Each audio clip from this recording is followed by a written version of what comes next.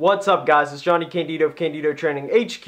In today's video I want to clarify exactly what I mean when I say that you should start a squat by breaking at the knees. This is the second step in my How to Squat with Perfect Form video, and I've been getting some questions in the comments section from people who are a bit confused on exactly what I'm trying to communicate. See, when I say to initiate the lift by breaking at the knees, I don't mean to actually isolate knee flexion, rather to just focus on allowing your knees to come forward, and then your hips should naturally come backwards as well simultaneously so that you remain in balance, so your bar path is straight. Because if you just bend at the knees alone, then the bar will come forward and you'll come forward onto your toes. And why I want you to start the lift with allowing your knees to travel forward is so that you can remain fairly upright, load your quads, and keep your core tight as you essentially create a pocket for which you can then sit into. As far as how far your knees come forward, that really depends on the depth you're trying to hit and your body type, your structure. I get a lot of questions from people asking me, aren't you just supposed to focus on using your hips rather than loading your knees?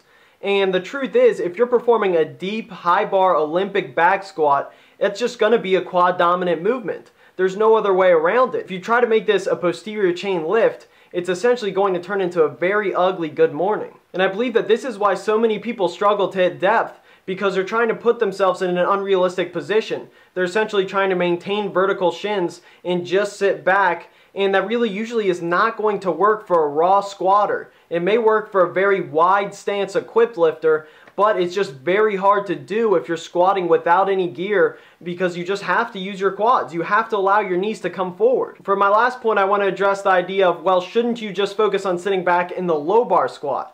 And it is true that in my How to Squat with Perfect Form video is addressing a deep high bar back squat.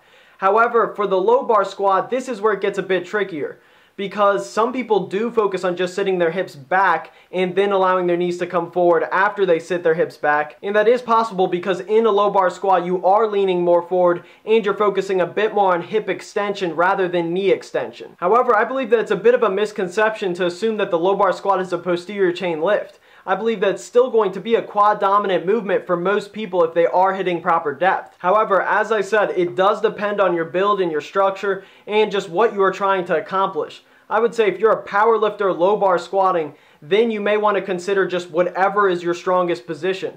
However, if you are an athlete, regardless of the squat style, I personally suggest that you do make it a quad dominant lift and then focus on the deadlifts to train your posterior chain. Alright guys, I hope this video helped. Make sure to like the video, support the channel, subscribe if you haven't already, and thanks for watching guys. Peace! Bad at growing up and now we old enough to get it on, bro. Trying to bring a feeling out and trying to bring a feeling back, a feeling in the stores, yo. You stuck in the times, but caught in the future and you thought you knew where it would all come.